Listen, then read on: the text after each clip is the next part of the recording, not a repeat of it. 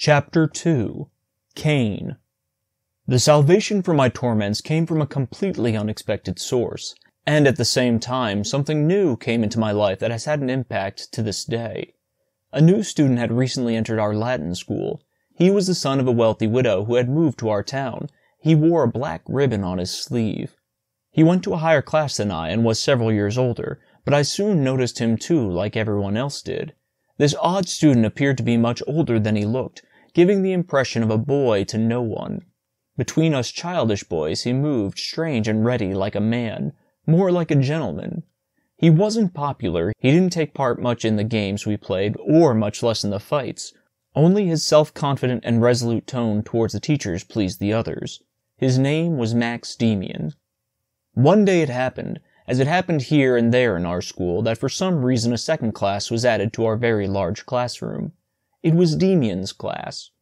We little ones had Bible stories. The older ones had to write an essay. While we were being drummed into the story of Cain and Abel, I looked a great deal at Demian, whose face fascinated me in a peculiar way, and saw this intelligent, bright, extremely firm face intently and intellectually bent over his work. He didn't look like a student doing a problem at all, but like a researcher pursuing his own problems. I really didn't like it. On the contrary, I hadn't anything against him. He was superior and cool to me. He was too provocatively sure of his nature, and his eyes had that grown-up look which children never love, a little sad with flashes of mockery in them. But I couldn't stop looking at him whether I loved him or hated him. But no sooner had he looked at me than I withdrew my eyes, startled. When I think about it today, how he looked back then as a student, I can say, he was different from everyone else in every respect, had his own impersonal stamp, and therefore attracted attention. But at the same time, he did everything possible not to attract attention, carried and behaved like a prince in disguise amongst peasant boys, making every effort to look like them.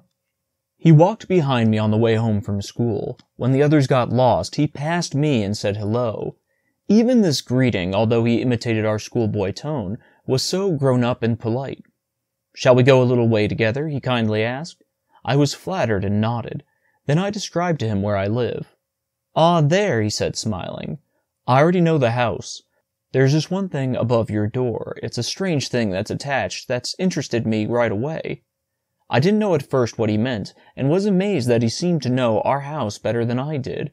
There was probably a kind of coat of arms as a keystone over the arch of the gate, but over the course of time it had been flattened and often painted over, and as far as I knew it had nothing to do with us or our family. "I don't know anything about it," I said shyly. "It's a bird or something. It must be very old. The house is said to have once belonged to the monastery." "It could be," he nodded. "Take a good look. Things like that are often very interesting. I believe it is a sparrowhawk." We walked on. I was very self-conscious. Suddenly Demian laughed as if he had thought of something funny. "Yes, I attended your lesson then," he said briskly. "The story of Cain having the mark on his forehead, isn't it? Do you like it?" No, I had seldom liked anything we had to learn, but I dared not say it. It was like an adult talking to me. I said I quite liked the story. Demian patted my shoulder. "You don't have to fool me, dear. But the story is actually quite strange. I think it's a lot stranger than most of the other things that come up in class. The teacher didn't say much about it, just the usual things about God and sin and so on. But I think," he paused, smiled, and asked, "But do you care?" "Yes, well, I think," he continued, "there's another way of reading this story about Cain. Most of the things we are taught are certainly true and correct, but you can look at them all differently than the teachers do, and most of the time they make a much better sense. One cannot really be satisfied with this Cain, for example, and with the mark on his forehead, the way it is explained to us. Do you not think so?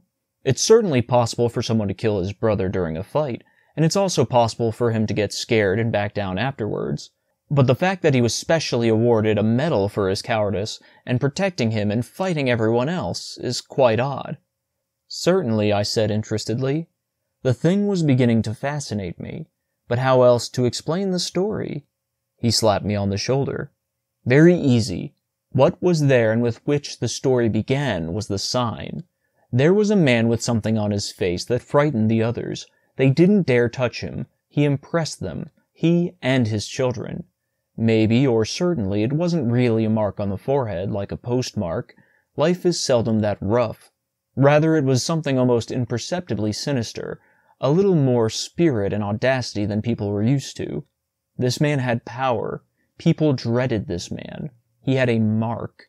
You could explain it however you wanted, and one always wants what is comfortable and right. One feared the children of Cain. They had a sign. So they didn't explain the mark for what it was, as an award, but as the opposite. They said the guys with this sign are scary, and they were. People with courage and character are always very scary to other people. It was very uncomfortable that there was a race of fearless and uncanny people running the world, and now they gave this race a nickname and a fable to take revenge on them, to make up for all the fear they'd endured a little. Do you understand? Yes, that means then Cain would not have been angry at all, and the whole story in the Bible is actually not true at all. Yes and no. Stories as old as this are always true, but they are not always recorded and explained in the way that is right. In short, I mean, Cain was a splendid fellow, and this story was pinned on him just because people were afraid of him. The story was just a rumor, the kind of thing people rumored about, and it was quite true in that Cain and his children really did wear some kind of mark and were different from most people. I was amazed. And then you think the manslaughter isn't true either, I asked, moved. Oh yes, sure that's true. The strong had slain the weak. Whether it was really his brother, one can doubt that. It doesn't matter after all men are brothers. So a strong man killed a weak man. Maybe it was heroic, maybe not. In any case, the other weaker ones were now full of fear. They complained a lot, and if you asked them, why don't you just kill him too? Then they didn't say, because we're cowards, but they said, you can't. He has a sign. God drew him. That's how the dizziness must have come about. Well, I'll stop you. Farewell, then. He turned into Algas and then left me alone, more amazed than I had ever been. As soon as he left, everything he said seemed unbelievable. Cain a nobleman? Abel a coward? The mark of Cain an award? It was absurd. It was blasphemous and nefarious. Where was the good Lord then? Hadn't he accepted Abel's sacrifice? Didn't he love Abel? No. Stupid stuff. And I suspected Demian was making fun of me and trying to trick me. Accursed he as a clever fellow, and he could talk, but like that? No.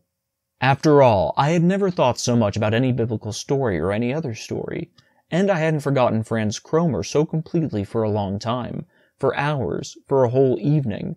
I read the story again at home as it was in the Bible.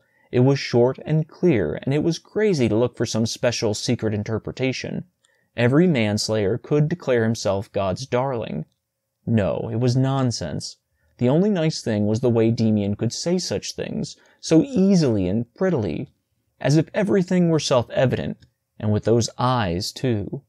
Of course, there was something wrong with me. In fact, it was very disordered. I had lived in a bright and clean world. I myself had been a kind of Abel, and now I was so deeply rooted in the other, had fallen and sunk so much, and yet basically I couldn't do much about it. Now how was that? Yes, and now a memory flashed up in me that almost took my breath away for a moment. On that bad evening where my present misery started, that was my father then, for a moment. I suddenly saw through and despised him, and his bright world and wisdom. Yes, I myself, who was Cain and bore the mark, had imagined that this mark was not a disgrace. It was a distinction, and that through my wickedness and my misfortune, I stand higher than my father, higher than the good and the pious. It was not in this form of clear thought that I experienced the same thing at the time, but all of this was contained in it. It was just a flare-up of feelings, of strange stirrings that hurt and yet filled me with pride. When I think about it, how strangely Demian had spoken of the fearless and the cowardly, how strangely he had interpreted the sign on Cain's forehead, how strangely his eye, his remarkable adult eye, had shone at the same time, and it vaguely shot through my head. Isn't he himself, this Demian, a kind of Cain? Why is he defending him if he doesn't feel like him? Why does he have this power in his mind? Why does he speak so scornfully of the others, of the timid, who are really the pious and pleasing to God? I couldn't get to the end of these thoughts. A stone had fallen into the well, and the well was my young soul. And for a long, very long time, this matter of Cain, the killing and the mark, was where my attempts at discernment, doubt, and criticism all began. I noticed that the other students also dealt a lot with Demian. I hadn't told anyone about the Cain story, but it seemed to interest others too. At least there were many rumors circulating about the new guy. If only I knew them all, each one would throw a light on him. Each one would be interpretable. I only know that at first it was said that Demian's mother was very rich. It was also said that she never went to church, and neither did her son. They were Jews, someone wanted to know, but they could also be secret Mohammedans. Fairy tales were also told about Max Demian's physical strength. What was certain was that he was the strongest in his class. One who asked him to fight, and when he was refused, was called a coward and was terribly humiliated. Those that were there said that Demian only had to take his neck with one hand and squeezed him tightly. Then the boy had turned pale, and afterwards he had to creep away and was not able to use his arm for days. For one evening it was even said that he was dead. Everything was claimed for a while, everything believed, everything was exciting and wondrous. Then you had enough for a while. Not much later, however, new rumors arose among us students who reported that Demian had intimate dealings with girls and knew everything. In the meantime, my affair with Franz Kromer continued on its inevitable course. I couldn't get rid of him, because even if he left me alone for days, I was still bound to him. In my dreams, he lived like my shadow, and what he didn't do to me in reality, my imagination made him do in those dreams, in which I became his total slave. I lived in these dreams. I was always a strong dreamer, more than in reality. I lost strength and life to these shadows. Among other things, I often dreamed that Kromer abused me, that he spat at me and kneeled on me, and, what was worse, tempted me to commit serious crimes. Rather not tempted, but simply compelled by his mighty influence. The most dreadful of these dreams, from which I awoke half insane, contained an attack, my father's murder. Kromer sharpened a knife and put it in my hand. We stood behind the trees of an avenue and watched for someone, I didn't know who. But when someone came along, and Kromer, by squeezing my arm, told me he was the one I had to stab, it was my father, and then I woke up. In connection with these things, I still thought of Cain and Abel, but little more of Demian. Strangely enough, when he first approached me again, it was also in a dream. Namely, I dreamed again of the abuse and rape I suffered, but instead of Kromer, it was Demian kneeling on me this time. And that was quite new and made a deep impression on me. Everything I had suffered from Kromer in torment and reluctance, I suffered from Demian willingly and with a feeling that contained just as much joy as fear. I had that dream twice, then Kromer took his place again. What I experienced in these dreams and what happened in reality I can no longer separate exactly. In any case, my bad relationship with Kromer took its course, and it didn't end when I finally paid the boy the amount I owed for nothing but petty thefts. No, now he knew about these thefts because he kept asking me where the money came from, and I was more in his hands than ever. He often threatened to tell my father everything, and then my fear was scarcely greater than my deep regret that I hadn't done so myself in the first place. However miserable as I was, I didn't regret everything, at least not always, and sometimes I thought I felt that everything had to be like this. A doom was upon me, and it was useless to try to break through it. Presumably, my parents suffered not a little from this condition. A strange spirit had come over me. I no longer fitted into our community, which had been so intimate and for which I was so often overcome by a raging homesickness, as if for lost paradises. I was treated more like a sick person than like a villain, especially by my mother. But really I could see it best from the behavior of my two sisters. This behavior, which was very gentle and yet distressed me immensely, made it clear that I was a kind of possessed person, whose condition was more to be lamented than to be blamed for, but in which evil had taken its seat. I felt that people were praying for me in a different way than usual, and I felt the futility of this praying. I often felt the burning longing for relief, the longing for a proper confession, and yet I also felt in advance that I would not be able to say and explain everything correctly to either father or mother. I knew that they would take it kindly, that they would spare me a great deal, even regret it, but not quite understand it, and the whole thing would be regarded as a kind of lapse when it was destiny. I know some will not believe that a child not yet 11 years old could feel like that, I will not tell them my business. I tell them to those who know the people better. The adult who has learned to transform part of his feelings into thoughts misses these thoughts in the child, and now thinks that the experiences are not there either. But I have rarely experienced and suffered so deeply in my life as I did then. It was a rainy day. My tormentor had ordered me to the Bergplatz. There I stood and waited, digging with my feet in the wet chestnut leaves that kept falling from the black dripping trees. I didn't have any money, but I had put aside 2 pieces of cake and carried them with me so that I could at least give Cromer something. I had been long used to standing in a corner somewhere and waiting for him, often for a very long time, and I accepted it the way people accept the unchangeable. Finally Cromer came. He didn't stay long today. He punched me in the ribs a few times, laughed, took the cake from me, even offered me a damp cigarette which I didn't take, and was friendlier than usual. "Yes," he said on his way out. "Don't forget. Next time you could bring your sister, the elder one. What's her name, anyway?" I didn't understand at all, nor did I answer. I just looked at him in surprise. "Don't you get it? You should bring your sister with you." "Yes, Cromer, but that's not possible. I'm not allowed to, and she wouldn't even come with me." I was prepared for this to be just another harassment and a pretext. He often did this, asking for something impossible, frightening me, humiliating me, and then gradually allowing himself to be bargained with. I then had to buy my way out with some money or other gifts. This time he was very different. He hardly got angry at my refusal. "Well," he said casually, "you'll think about it. I want to get acquainted with your sister. It will work out. You just take her for a walk and I'll join you. I'll give you a whistle tomorrow and we'll talk about it again." When he was gone, something of the meaning of his desire suddenly dawned on me. I was still a child, but I knew from rumors that boys and girls, when they were a little older, could do some mysterious, offensive, and forbidden thing to each other.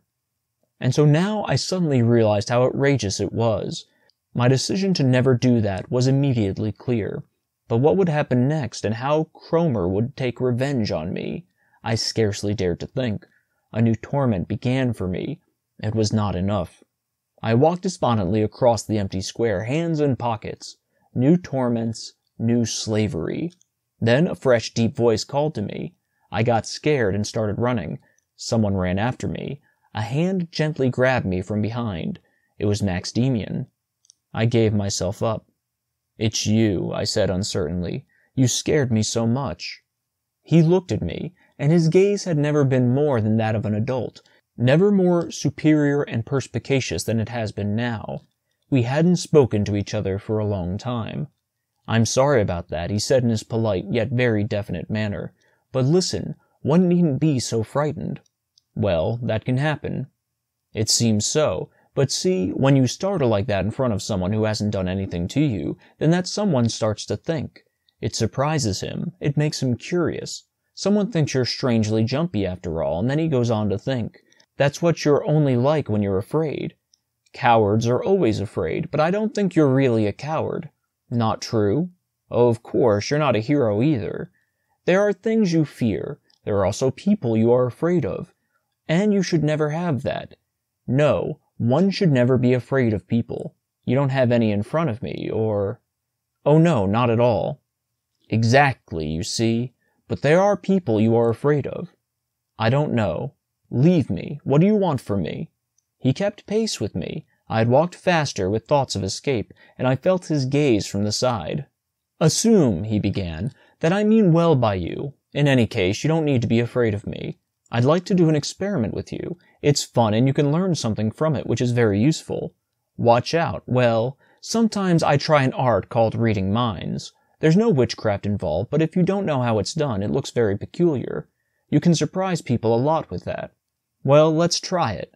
Well, I like you, or I'm interested in you, and now I'd like to find out what it's like inside you. I have already taken the first step towards this. I scared you, so you're skittish. So there are things and people that you are afraid of. Where can this come from? You don't need to be afraid of anyone.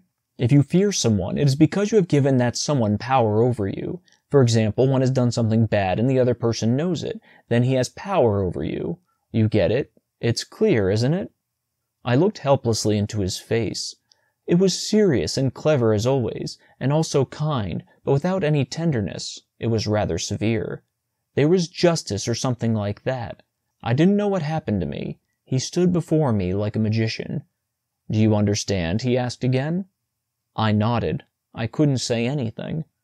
"I told you it looks weird reading minds, but it's very natural. I could also tell you pretty much exactly what you thought about me, for example, when I once told you the story of Cain and Abel. Well, that doesn't belong here. I also think it's possible that you once dreamed of me, but let's go on. You are a clever boy. Most are stupid.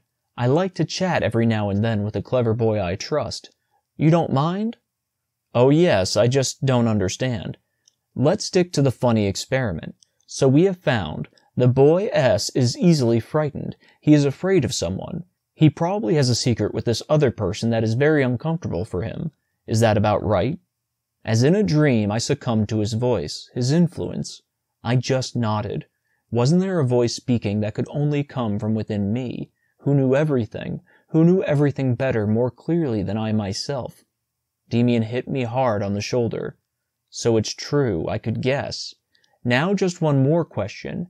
Do you know the name of the boy who was leaving earlier?" I was terrified. My touched secret painfully curled back inside me. It didn't want to come out. "What boy?" "There is no boy there, just me." He laughed. "Just say it," he laughed. "What's his name?" I whispered, "Do you mean Franz Cromer?" Satisfied, he nodded at me. "Bravo! You're a tough guy. We'll be friends. Now I have to tell you something. This Cromer, or whatever his name is a bad guy. His face tells me he's a scoundrel. What do you think?" "Oh yes," I sighed. "He's bad. He's a Satan. But he must not know anything. For God's sake, he mustn't know anything. Do you know him? Does he know you?" "Just be quiet. He's gone and he doesn't know me, yet. But I really like to get to know him. He goes to elementary school." "Yes." "In which class?" "Into the 5th. But don't tell him anything. Please don't tell him anything." "Be calm. Nothing will happen to you." "Allegedly. Don't you want to tell me a little more about this Cromer?" "I can't. Don't make me." He was silent for a while. "It's a pity," he then said.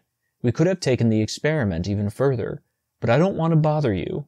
But don't you know that your fear of him isn't right. A fear like that destroys us completely. You have to get rid of it. You've got to get rid of it if you're going to become a real guy. Do you understand?" "Certainly you are quite right, but it doesn't work. You don't know." "You saw that I know a lot more than you thought. Do you owe him money?" "Yes, that too, but that's not the main thing. I can't say it. I can't." "So it doesn't help if I give you as much money as you owe him. I could give it to you."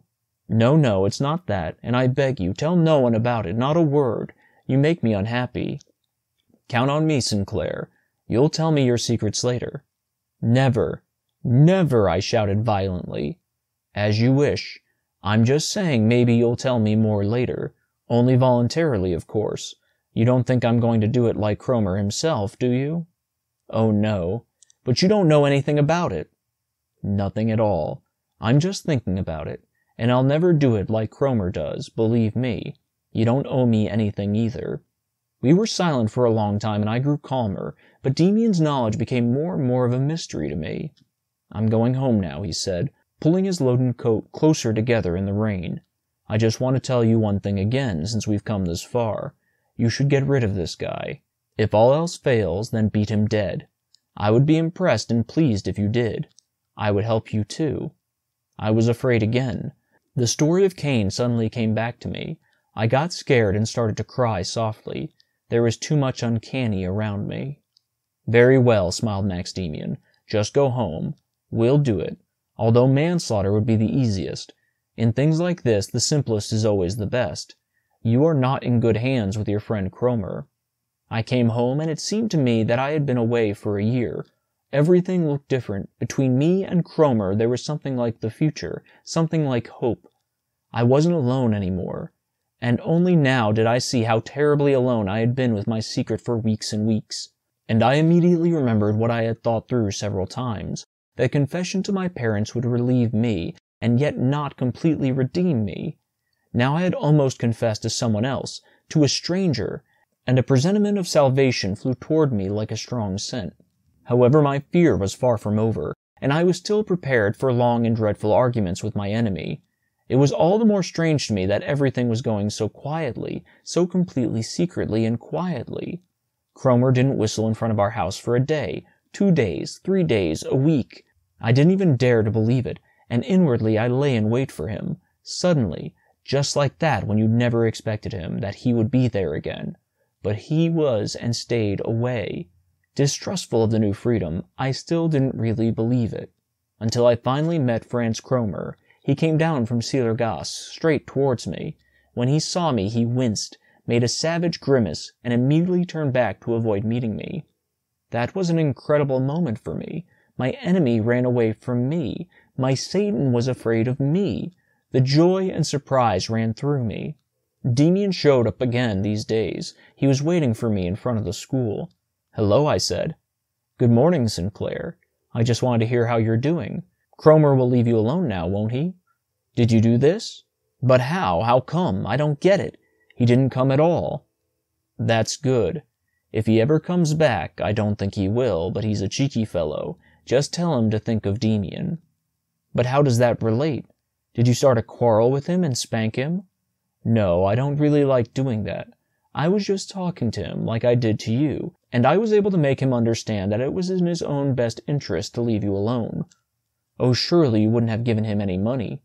"No, my boy, you had already tried this way." He broke free no matter how hard I tried to question him, and I was left with the old uneasy feelings towards him, a strange mixture of gratitude and shyness, of admiration and fear, of affection and inner reluctance. I made a mental note to see him again soon, and then I wanted to talk to him more about all of that, including the cane thing. It didn't come to that. Gratitude is not a virtue at all in which I believe, and to ask it of a child seems wrong to me. So I'm not very surprised at my own complete ingratitude which I showed towards Max Demian. Today I definitely believe that I am for life would have become sick and corrupt if he had not freed me from the clutches of Cromer. Even then I felt this liberation to be the greatest experience of my young life, but I ignored the liberator himself as soon as he had performed the miracle. The ingratitude, as I said, is not strange to me. The only strange thing to me is the lack of curiosity I showed. How was it possible that I could go on peacefully for a single day without getting closer to the mysteries Demian had introduced me to? How could I hold back the desire to hear more about Cain, more about Cromer, more about mind-reading? It is hardly understandable, and yet it is so. I suddenly saw myself unraveled from demonic nets, saw the world lying bright and joyful before me again, no longer succumbed to anxiety attacks and choking heart palpitations. The spell was broken. I was no longer a tormented damned. I was a schoolboy again, as always. My nature was trying to regain balance and calm as quickly as possible, and so above it all made an effort to push away the many things that were ugly and threatening, to forget them. Wonderfully quickly, the whole long story of my guilt and fear slipped from my memory without seeming to have left any scars or impressions. On the other hand, I also understand today that I tried to forget my help and Savior just as quickly. From the vale of tears of my damnation, from the terrible slavery at Cromer, I fled with all the instincts and strength of my damaged soul back to where I had been happy and content before, to the lost paradise that opened again, to the bright father and father-mother world, to the sisters, to the fragrance of purity and the godliness of Abel. The very day after my brief conversation with Demian, when I was finally completely convinced of my regained freedom and no longer feared a relapse, I did what I had so often and ardently wished for. I confessed. I went to my mother, I showed her the piggy bank, the lock which was broken, and that was filled with chips instead of money, and I told her how long I had tied myself to an evil tormentor through my own fault. She didn't understand everything, but she saw the piggy bank, she saw my changed look, heard my changed voice, felt that I had recovered, and that I had been restored to her. And now, with high feelings, I celebrated the celebration of my readmission, the homecoming of the prodigal son. My mother took me to my father. The story was repeated. Questions and exclamations of astonishment crowded in. Both parents stroked my head and breathed a sigh of relief from the long depression. Everything was wonderful. Everything was like in the stories. Everything dissolved in wonderful harmony. Into this harmony I now fled with true passion. I couldn't get enough of having my peace and my parents' trust back. I became a model boy at home, playing more than ever with my sisters and singing the dear old songs at the services with blissful feelings of the redeemed and converted. It was from the heart. There was no lie in it. However, it wasn't right at all, and here's the point which alone truly explains my forgetfulness at Demian. I should have confessed to him. The confession would have been less decorative and touching, but more fruitful for me. Now I clung with all roots into my former paradisiacal world, had returned home and been accepted into grace, but Demian by no means belonged to this world, didn't fit into it. He too was different from Cromer, but still he too was a seducer. He too connected me to the second, the bad, bad world, and I wanted nothing more to do with it forever. I couldn't and didn't want to abandon Abel and help to glorify Cain, now that I had just become an Abel again myself. That's the external context, but the inner one was this. I was redeemed from Cromer's and the devil's hands, but not through my own strength and achievement. I had tried to walk the paths of the world, and they had been too slippery for me. Now that the grasp of a friendly hand had rescued me, I ran back to my mother's lap and the security of a cherished, pious, mild childishness, without looking aside. I made myself younger and more dependent, more childish than I was. I had to replace my dependency on Cromer with a new one, because I couldn't walk alone. So, in my blind heart, I chose dependency of father and mother, of the old, beloved, bright world, which I already knew was not the only one. So, in my blind heart, I chose dependency of father and mother, of the old, beloved, bright world, which I already knew was not the only one. If I hadn't done that, I should have stayed with Demian and confided in him. The fact that I didn't do that seemed to me at the time to be justifiable distrust of his strange thoughts. In truth, it was nothing but fear, because Demian would have asked more of me than my parents asked, much more, and he would have tried to make me more independent with drive and admonition, with mockery and irony. Oh, I know that today. Nothing in the world is more repugnant to people than to go the way that leads them to themselves.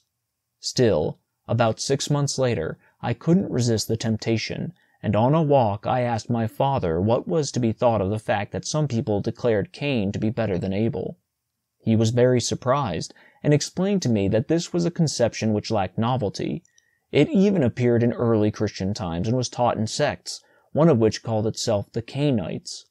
But of course this great teaching is nothing more than an attempt by the devil to destroy our faith, for if one believes in the right of Cain and the wrong of Abel, then the result is that God made a mistake. That is, that the God of the Bible is not the right and only one, but a wrong one. In fact, the Cainites would have taught and preached similar things, but this heresy has long since disappeared from humanity, and he is only surprised that a schoolmate of mine could have learned something about it.